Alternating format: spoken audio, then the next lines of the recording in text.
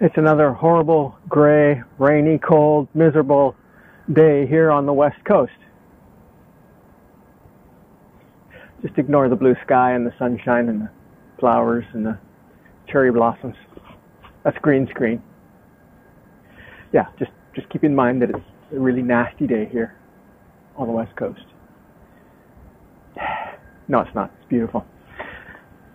So today I am picking up where we last left off. I'm going to open up the cockpit and delve into getting the port side fuel tank installed. The starboard side is already in. I'm going to put the port side in. Once the port side is in, I can put the exhaust in and hook up all the various bits and bobs that need to be bitsed and bobbed to make the engine run. So we're getting very close. I managed to buy some parts that I needed, fittings for the tankage, and so with that I hope I've got everything that I need to have a successful day. So let's get at it. There's always little gotchas when you're working on a boat. It's not like working in a shop where you have tools at hand and parts are easy to access. This is the fuel fill for the port side tank. Holes already cut, and I've put some epoxy on the wooden side so that, you know, in case there's any leakage at all, it won't rot. So the hole is the size of the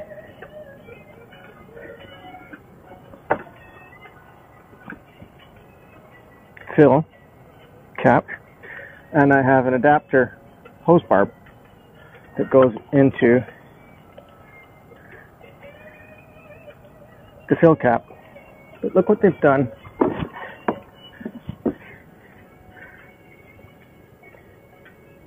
With the plug catch.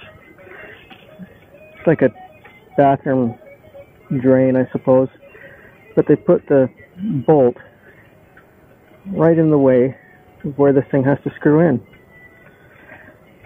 Now, they could have put it way up high, because this is a taper fit. I don't know if you can see that on camera, but as I turn that in, it'll get tighter and tighter and tighter until I can't turn it anymore. But I don't know if it's worth re-drilling that,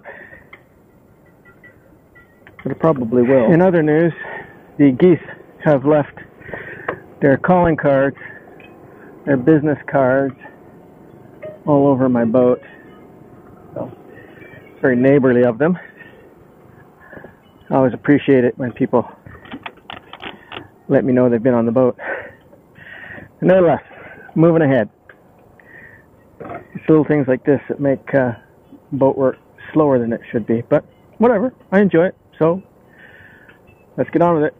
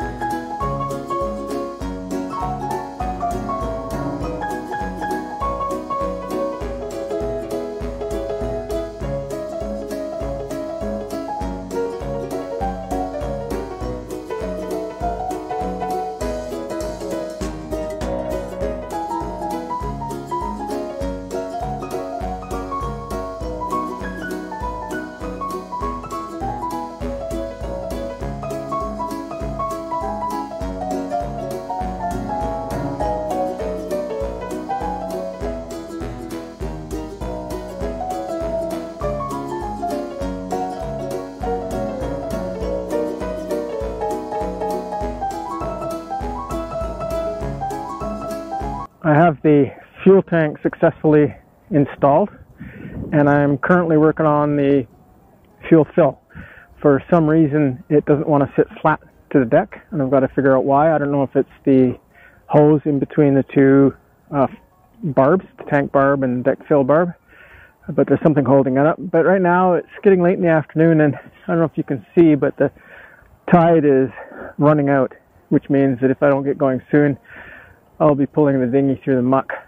So I'm going to call it a day and get back at it tomorrow when I'm a little fresher and got a little bit more energy.